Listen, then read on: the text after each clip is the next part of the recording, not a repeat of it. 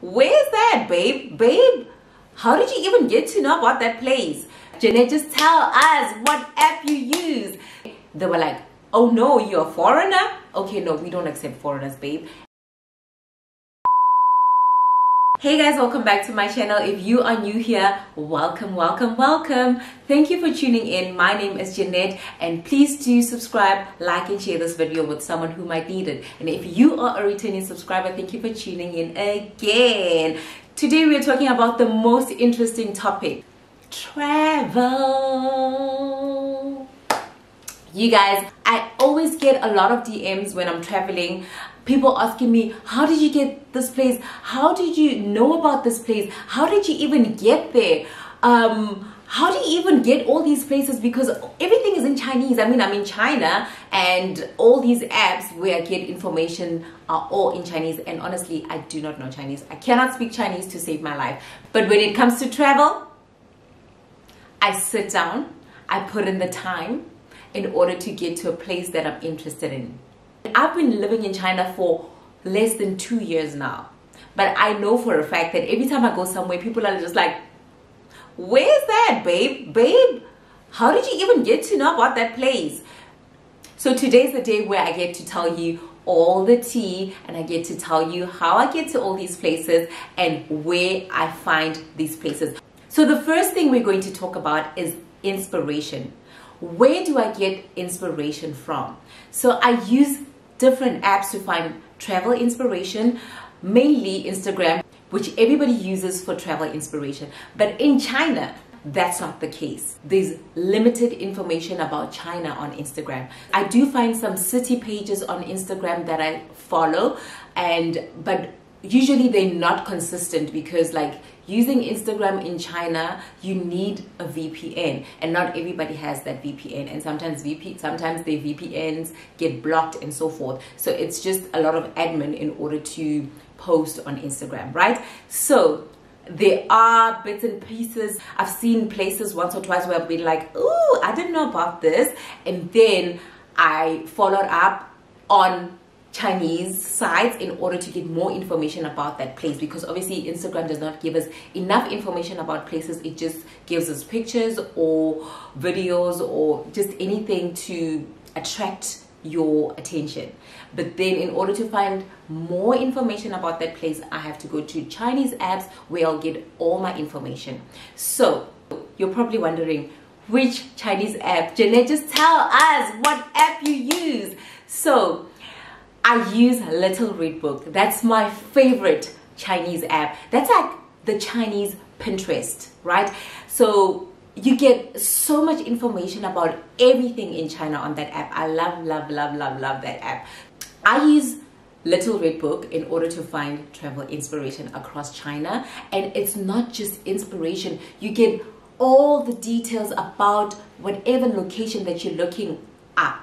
Like it's so informative. I love it so much. It's so informative, but it's in Chinese. So I literally spend hours on end translating everything I need to know about whatever place I am going to. But it really, really helps. And also on WeChat, there are travel agencies that post group trips all the time. So I'm following multiple travel agencies on WeChat. So when they do post a trip that I'm actually interested in, when I look at the pictures and I look at the itinerary, I'm like, I would like to go there, but I'd like to go there on my own. Remember, I'm a solo traveler. So sometimes, yes, I'm like, maybe it's not going to be possible to go there on my own, so let me go on a group trip. I have been on a group trip before, and I actually enjoyed it.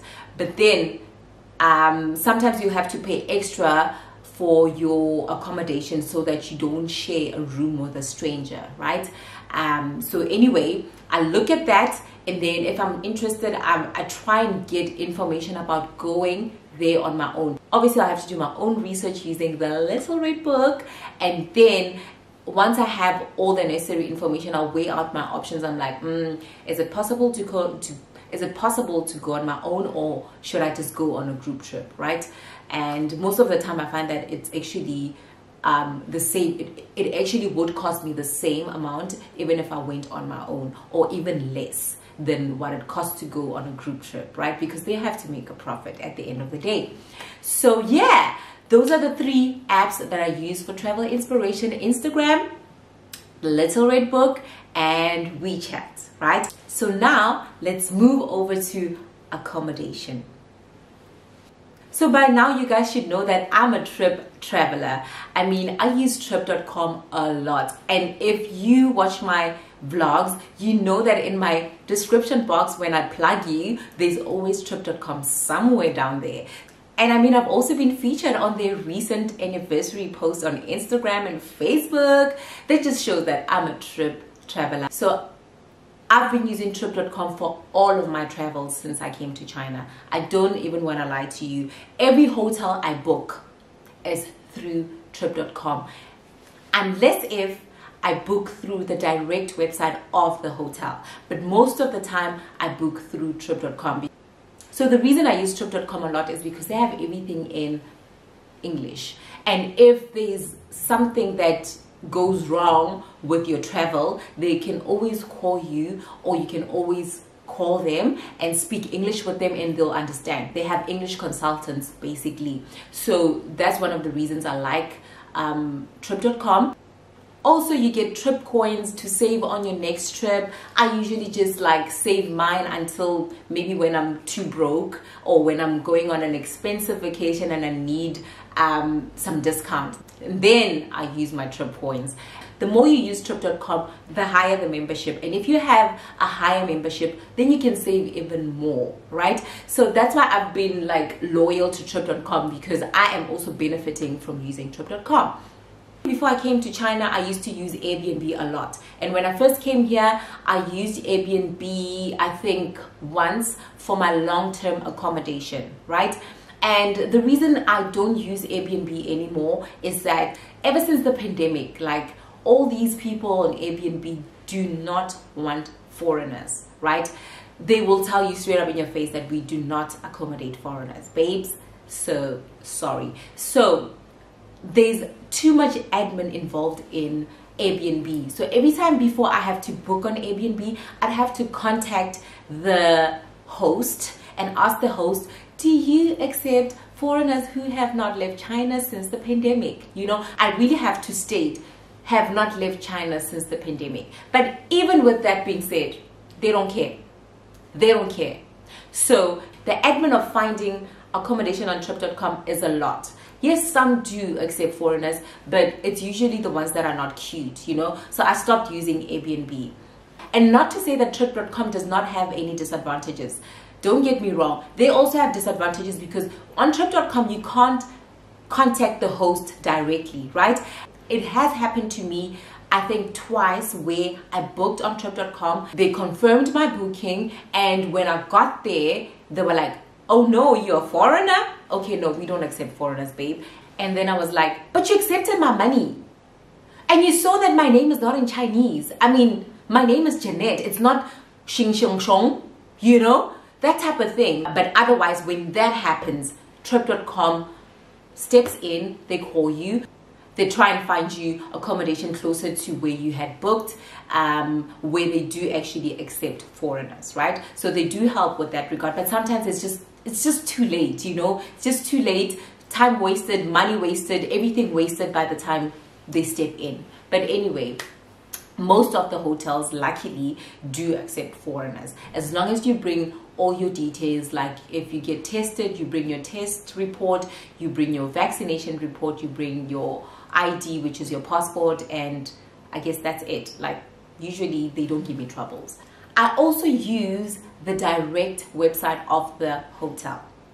You're probably wondering, Jeanette, where do you even get the direct link to the website? So because I use Little Red Book, and Little Red Book is in Chinese, right? Sometimes people leave the links to the website on the Little Red Book, and then you can go through the website and book directly there. Sometimes they don't leave the link, but rather the information of the hotel. So I will take it upon myself to try and find the hotel on the app, right? And when I do find the hotel on the app, I'll maybe, because it's in Chinese, I'll find the phone number. Use the phone number to go on WeChat and add them as a contact. And that's where I can actually talk to them.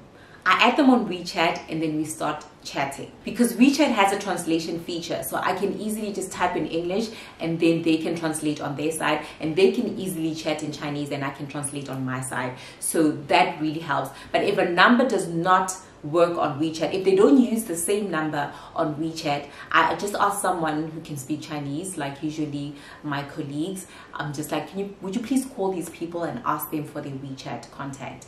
And then I add them on WeChat. Easy as that. While we are texting on WeChat, they usually send me the link so that I can go reserve my room and pay for it. And then having them on WeChat is also an advantage, because I get to ask them basically everything that I want to know about the place that I'm going to, whether it's transport or excursions or whatever. It's really helpful to have the hotel contact on WeChat, because they can give you all the information about the place. So yeah. The transport system here is so efficient, whether it's a train or a bus, but a bus can be tricky sometimes because buses are usually in Chinese, unless they are in like a big city where you find translation. But most of the time you find that buses are in Chinese. Once you get the gist of how buses work, whether it's in Chinese or English, it's easy to use. But then for long distance travels, obviously I use the train, and everybody knows how to buy a train ticket. We buy a train ticket on Alipay, WeChat, or even trip.com. I mostly use WeChat to book my train ticket, and then if I'm going to like a very, very small town or village, I do usually use the bus, because you find that the DD is so damn expensive.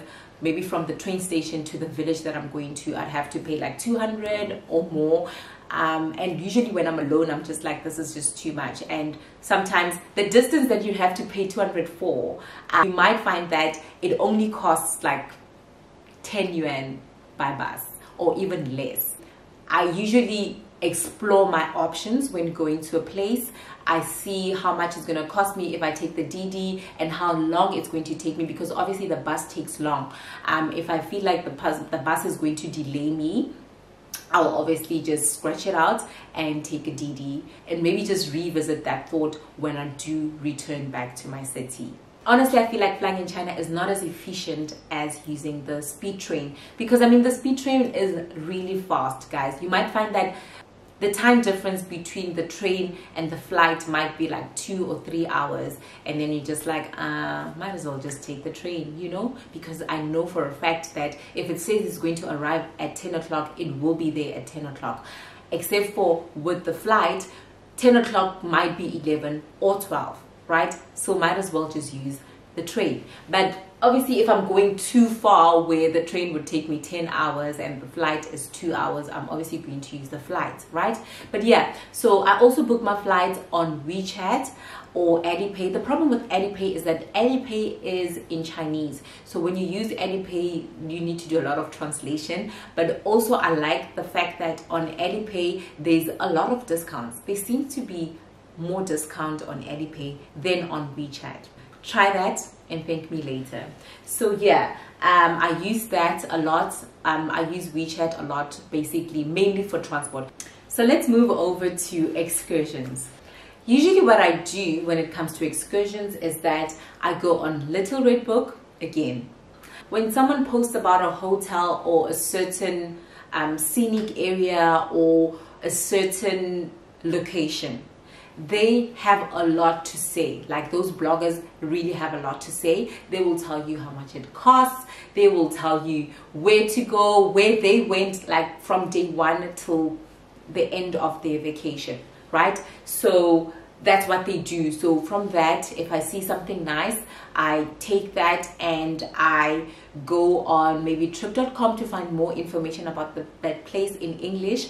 Or if I cannot find anything of that sort in English on trip.com, what I do is I just go back on Redbook and I try and find more information about that excursion on Little Red Book. So I try to look up the excursion and I read more about it until I find the exact location, until I find the exact amount it costs until I know exactly where to buy the tickets to go and do whatever I need to do. Do I buy at the door? Do I need to buy in advance? Do I need to buy 2 weeks in advance? Those people do actually give such information. They will tell you you need to book a month in advance because the tickets are always sold out, or maybe you don't need to worry, you can buy at the door, you can buy on WeChat, you can buy on Alipay, you can do, like, they give you all sorts of information on Little Red Book.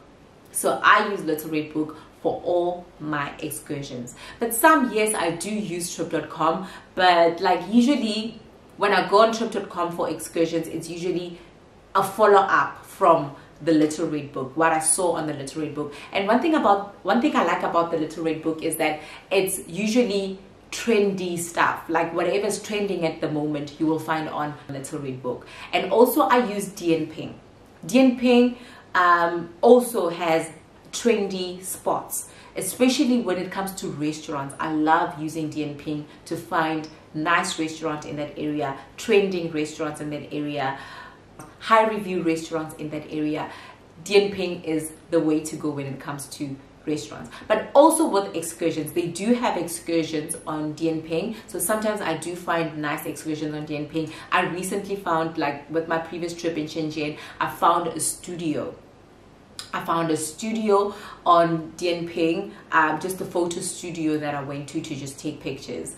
You can find like literally, and also one thing I like about DNPing is that you find discount coupons on DNPing. That's the one thing I like about it.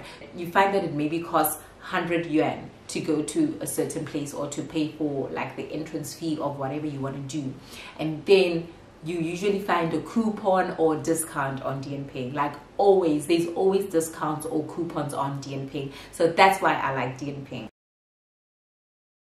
Obviously, you can't come to China and only have Google Maps on your phone and believe that Google Maps will take you from point A to point B in China.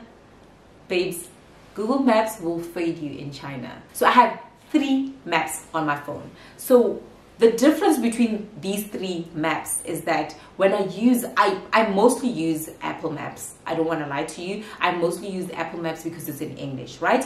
But then Apple Maps routes are not up to date, right?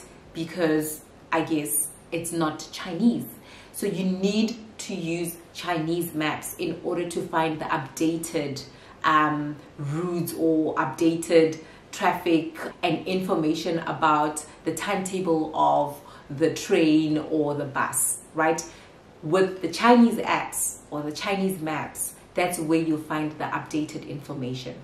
And I've also found that when using Apple Maps to walk, right, it will only get you to a certain point, but it will not get you to the exact location. It's like Google Maps back at home. It will tell you you have reached your destination, and then when you look around, you're like, okay, I have to go to number 301, and when you're looking for 301, you can't even see it, but it says you have reached your destination, right? The same applies with Apple Maps. It will tell you that you have reached your location, and then when you look around, you still can't find your location. But when you use the Chinese apps, I don't know how they say you've reached your destination in Chinese, but all I can tell you is that when I get closer to the place, if maybe the place is within 100 meters and I still cannot find it because there's just too many things happening around me, and I use a Chinese app to find the location, it usually takes to the exact location. I've never been disappointed when it comes to the Chinese maps, especially within close proximity. But when you use the Apple Maps, looking for a place within 100 or 200 meters from you, babes, it will fail you. Let me know if it also happened to you before, that the Apple Maps or Google Maps does not get you to the exact location. I can't be the only one. But yeah, so I use Tencent Maps because some apps, I'll take a pin from wherever I found information about that place, and then I use the maps in order to find the place, right? So some pins, depending on the blogger, some pins cannot be followed up with certain apps. So some pins do not work with Baidu Maps, and some pins do not work with Tencent Maps. It just depends on what app supports that person's pin. So sometimes it supports Tencent and sometimes it supports Baidu. So that's the reason why I have both Tencent and Baidu Maps. But they basically just do the same thing. And I mean, I don't understand both of them because they're just in Chinese. The nice thing about maps is they're all the same, right? The train will have a train icon, the bus will have the bus icon, the walking will have a pedestrian icon. Everything is just there. So it's not rocket science to use maps. It is really, really helpful to use both Chinese apps. And sometimes when you try to find information about islands, the island that I went to the other time, I couldn't find information about that island using Apple Maps, but I could only find a route to that. When I used the Apple Map from my place to the island, it told me that there are no routes to get to that place. But when I used the Chinese maps, that's when they told me that, okay, you can do this. You can take a bus to this place, and you can take a train to this place, and then you can take a ship to that place. That's how I knew how to get there, using Chinese maps. That's why I'm saying with Chinese apps, you get all the information because you're in China. But with English maps, you are in China. You can't expect to find all the information in English, right? I also use the app Metroman. So Metroman is a train app that you can use in order to find train routes, right? So the metro lines of that city you're going to, you can always estimate the time it's going to take you from a certain station to the next station. And you can always do that from home. And they are usually the most accurate ones, more accurate than the maps. Because usually on Little Red Book, they will state that, oh, this place is close to whatever station. So I use Metro Maps to be like, let me calculate the time it's going to take from my hotel, which is close to this subway station, to the excursion, which is close to this subway station, at this time on this day. You can actually do that. So it's just very informative for me. And on that app, you can actually find the whole metro map of that city. So you can actually try and see, okay, am I going to be in the east or the west side of this place, or am I going to book in the north or the south, and then are the excursions on the west or the east, you know, stuff like that. So it helps me a lot with planning my vacations. So yeah guys, those are all the apps that I use when traveling. I hope that you've learned a thing or two from this video, and don't forget to like, subscribe and share with someone who might need this information. Happy travel!